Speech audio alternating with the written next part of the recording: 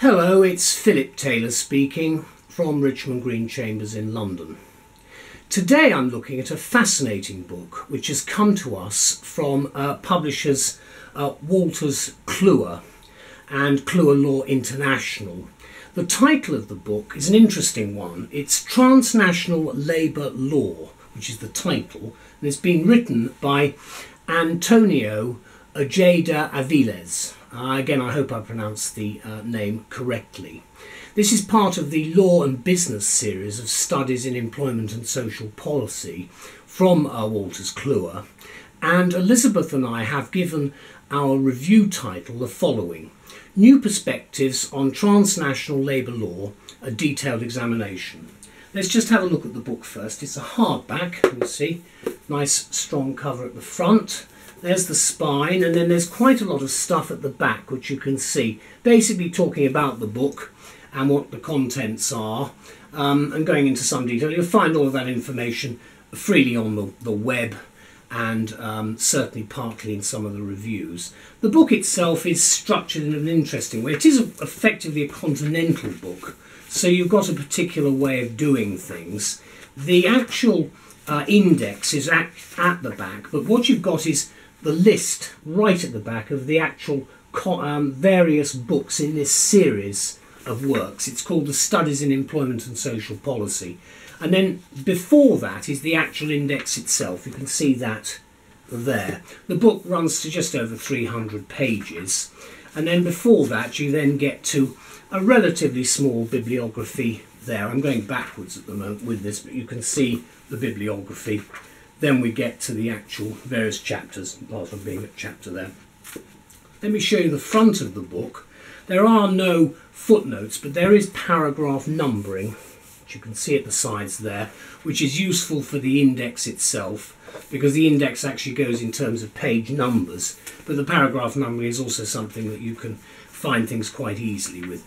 Now, this is the list of studies in employment and social policy, the various. This is one of the volumes, and that tells you a little bit about what the studies are about. And this is volume 46. The Transnational Labour Law is the title. As I said, been written by Antonio Ojeda-Aviles. The series editors are three professors who are listed there, Professors Neil, Weiss and Nystrom. Now, the table of contents you can see here structured in a particular way, and we'll run through those. Chapter 1. There's other chapters going through, going up to there, and then we come to the end here with chapter 11, the final one there. Then there's a foreword, which is always worth looking at.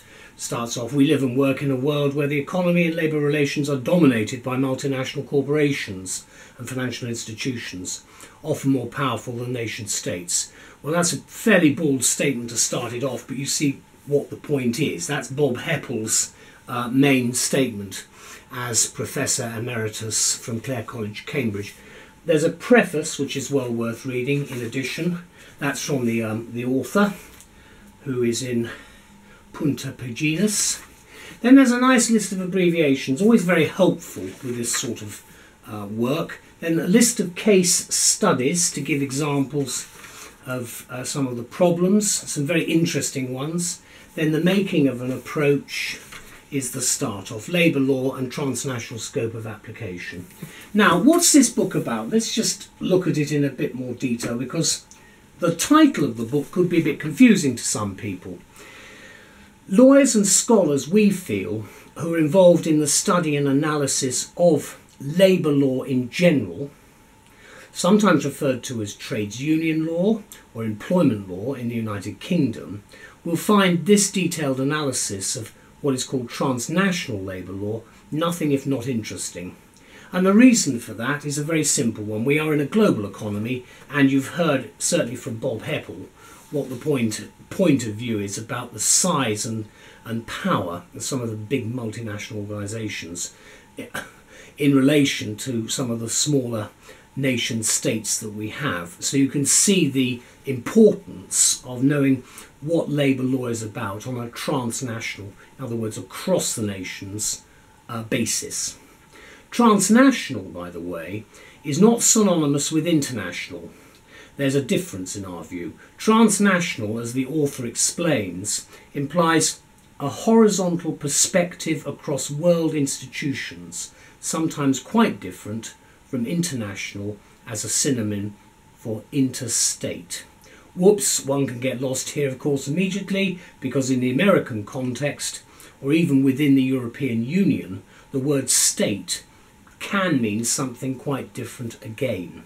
But because it's got the word trans in, I would tend to, if you can imagine it, tend to think of it as across national boundaries and labour law, because today we have a global marketplace, a global workplace, and therefore, for instance, even in the United Kingdom, you've got a very large number of people who come here from other countries.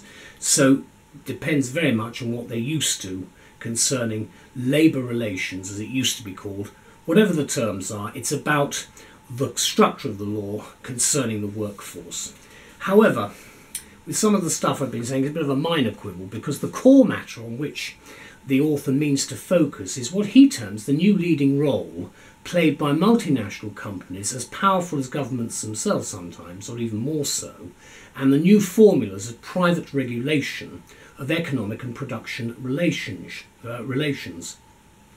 Writing in the foreword, as I've indicated, Professor Bob Heppel, Queen's Counsel, Emeritus Professor of Law at Cambridge at Clare, also makes the point that in his view, the economy and labour relations area dominated by multinational corporations and financial institutions, often more powerful than nation states, actually is one of the issues, and he kicks off with that, which is why I've laid emphasis on it in the review. Heppel goes on to add that with such concentrations of capital, companies can generally shift their activities across national frontiers to locations where they find regulation less burdensome, and labour costs too, one could add. And of course that's reflected in the United Kingdom with some of the problems we have with imports, goods that are imported, and the working conditions of the countries where those goods have come from. And obviously that is a very major concern to a very large number of the buying public. The point also, of course, is put forward that trade union movements face many legal and practical difficulties in organising cross-border solidarity against the power of a globalised capital.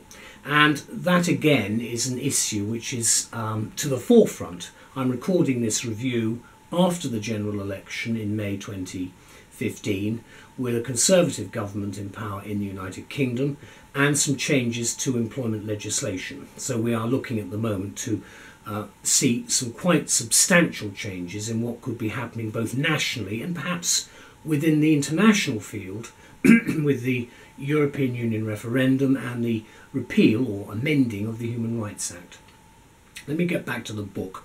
It's been published recently, as I say, by Wolters, Kluwer, and is virtually unique in that it considers the mix of public and private regulation within both international and regional, as well as national legal landscapes. Transnational, in other words, to get back to the word again, refers to rules that, whatever their origin, cross national boundaries. So it's the word across is probably the best analogy.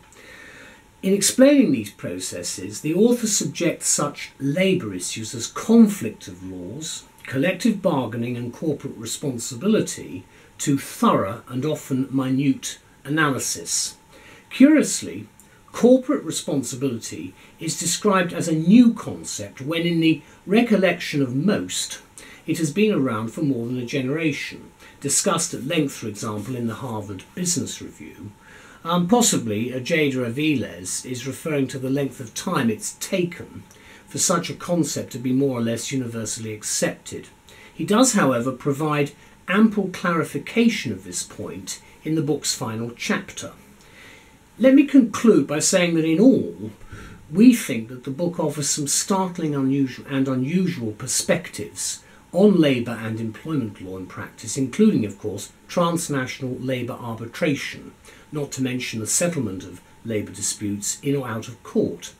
Lawyers, government officials and policymakers, as well as academics and employment law advisors, will find this book, we think, thoughtful, thorough and singularly enlightening. And I think it's certainly a good read for anybody who has a very substantial interest in this area of law. Certainly trades unionists should read it, I think, and anybody involved in labour law as barristers or solicitors. There's the book, it's a hardback. There's the other side. Just opening it up in the middle. Transnational Rules on Employment Relations. There we go. You see, there's a huge amount of information there. Some interesting boxed sections, which are the case studies. I didn't really go into much on that, but let me just go back to the front and just remind you that right at the beginning, you do have some case studies that are listed actually here. And you can see those listed there. And they are to try to give some perspective, in really perhaps in terms of a practical objective as to what is actually going on at the moment in the workplace. There we go, Chapter 4, Transnational Rules on Employment Relations again. You see the whole thing, that's health and safety at work, which is covered there. And then right at the back, just to remind you, you've got quite a good index. It's not a big index, but it's good enough. And you've also got, of course, a lot of bibliographical information. Well, thank you very much to Antonio Ojeda-Aviles and to Wolters Kluwer. I thought it's a fascinating book.